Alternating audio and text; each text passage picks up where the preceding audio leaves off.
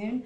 I'm Tina, and I'm going to present you for the first time the Erasmus Key Action 2 Plus project we've just been awarded last month. And the title is Via Culture. It's a collaboration between universities and high schools. The leading organisation is Cathays High School from Wales. Yay! And we have University of Bristol on board, Archaeology University of Thessaloniki, University of Padova, International School of Belgrade. So it's a bunch of people with different specialities and different backgrounds. So the whole idea is about to create resources for teachers. It sounds very simple and very straightforward, but it's more complicated. Let me explain. So at the beginning, I'll show you some background why we've chosen this particular area. And we talk about EAL, English as an additional language. In the UK, the people who live and study in the schools and they have English as a second language are much more than we think.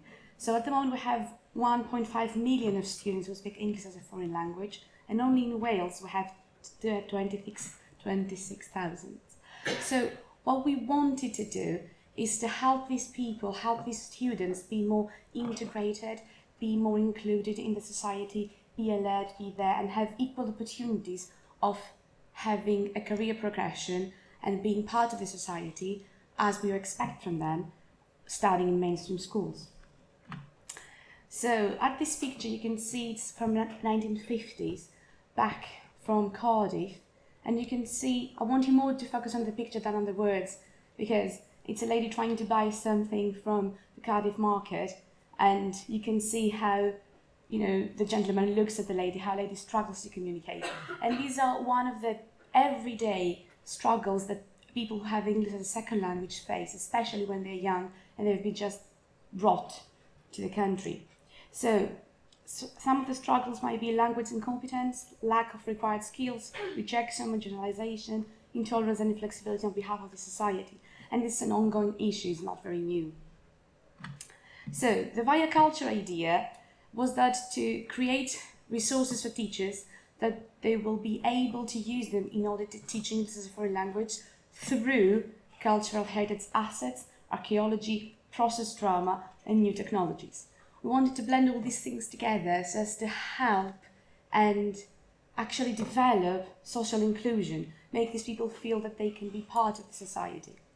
So on our board we have education researchers, foreign language teachers, archaeologists, cultural heritage specialists and drama facilitators. And this project that I have to highlight is of course funded by the European Union and British Council and also from the HLF. So I'm not going to read the term because we all are familiar with it, but what I would like to say is that cultural heritage is perceived in different ways. So we ran some evaluations with our students, the pre-evaluation forms, and everyone described cultural heritage in a different way. The one they really like is that the clothes I wear. And when I thought about it, I was like, it is. It's part of who we are.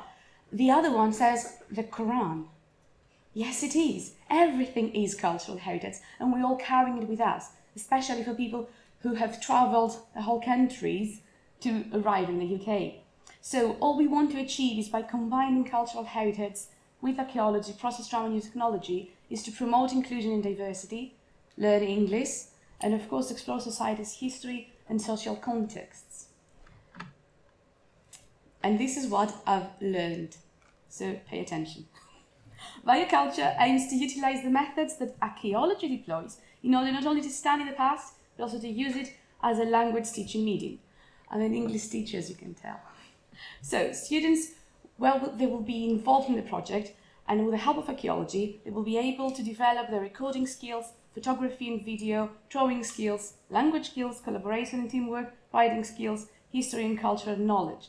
In the last one, which is the one I'm mostly interested, is something that through the evaluation forms I realized that they all have it in their hearts, they all have it in their minds in a certain way, but they have lack of terminology, lack of the vocabulary to express it. So when I broke it down into pieces in the class, so as to ask, are you any familiar with this? The first answer was, no, what's that, what's that? And then I started to explaining pieces of this, and they were like, yes, it's this, it's our clothes, it's our food, is who we are practically. So all we wanted is to build all these things together and having as our research area the Butetown and Cardiff Bay. These is two areas of Cardiff that have the richest background, and I will say is a gem, because you can clearly see how people used to live together with all the differences they had, and how they still live together, how they cooperate, how they live, and how they blossom. So what we would like to provide is social inclusion and tolerance by celebrating the diversity of Butetown, the social values of the United Kingdom, useful skills, and also to teach the language. Because as we've seen in the previous picture, language can be a barrier, but if you overcome this through the already acquired knowledge you have, it can be an asset.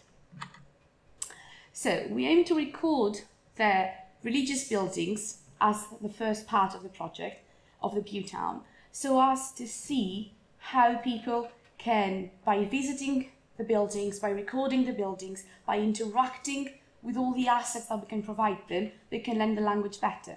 We will implement GIS, Level 2 and Level 3 building recording, urban landscape archaeology, oral microhistory recording. Any questions in this, please pass it to the archaeologists of the team.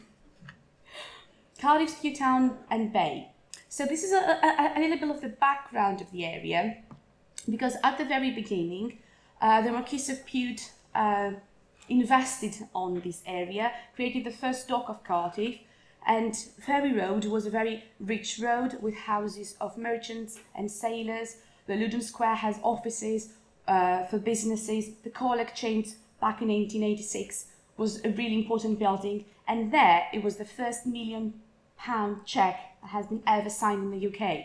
So as you can imagine, it was an area where lots of money, fame and businesses were going on.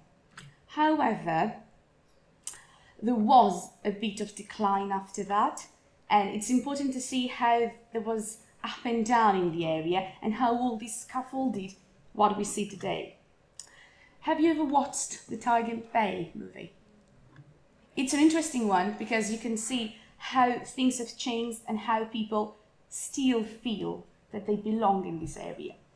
So in Butetown, there are more than 50 countries, people from 50 countries in this tiny corner of Cardiff. The most profound communities nowadays are Somalis, Yemenis and Greeks, whose influence still lives on. But after the riots, white people felt quite afraid, not safe. The city has started to become quite dirty and noisy for them, and the crime level was rising, so they moved to the other side of Cardiff. So the docks acquired the nickname Tiger Bay, and Greek, Arab, Chinese, Somali, Irish and French people were just some of the many people you can find on Bute Road in a single hour. It's exactly the same, nothing has changed. This is the picture from the old docks, and as you can see, it was a business area, and the docks has brought all the travellers to Cardiff, and societies were merged, but the diversity was great, but people used to live together. You can see pictures from the marriages, from the traditions they kept, from hanging out all together in peace, and also all the reach of the cultural diversity in the place. So, Cathays High School. Why Cathays, first of all? Why we have been funded? We are a very diverse school, but the number I want you to pay attention is the last one. 45% have English as their second language. It's a very rich percentage, and we are at the heart of Cardiff, and we are not in Butetown. We are in Cathays area. But still, people are travelling to come to our school. We have a very strong EAL department. Apart from that, from the questionnaire that we've run at the beginning of the project, we've asked them how many communities and how many community buildings do you know in the area? And as you can see from the answers, most of them, all of them, they're fully aware of the Muslim communities, because the vast majority is Muslim. But as you can see here, it's very low, the Anglican, the Methodist community, the Puja, the Jewish, and from the Catholic community, they knew, only 7 of them knew the existence of it. So what we realize, clearly, obviously from the forms, is that they are only aware about what is going on in their own culture, in their own past. But we live together, we see each other every day. They don't even realize I'm Orthodox. So we are there, we communicate, we help each other, we spend all of our hours together, but the lack of knowledge is there. So how are we going to have inclusion and tolerance if we don't know what we are in reality? So we thought that through this project, by deploying all these different methods and mediums, we can expand the diversity, we can really understand who we are and be more inclusive and more tolerant. As you can see here from the survey we've done, this is the area where we're going to work. This is Bute Street, and these are some of the buildings we're going to record and explore. We have St. Mary's Church, an already recorded listed heritage asset, the Greek Orthodox Church, the Noor Mosque, the Norwegian Church, St. Paul Methodist Church, Vine Community Church, Freedom Church of Cardiff. These are a few of the buildings we will record and we will help our students to explore. These are 4 pictures from these buildings: the Norwegian Church, the Greek Orthodox Church at the back. It's been built since 1908, if I'm not mistaken. The mosque and the St. Mary's Church. So all these buildings are right next to their houses. They cross these roads every day to come to school, and they even don't realize what these buildings are and what past they have. So this is the last 2 pictures that I'm going to show you that shows the truth of the project and the heart of the project. This is a picture of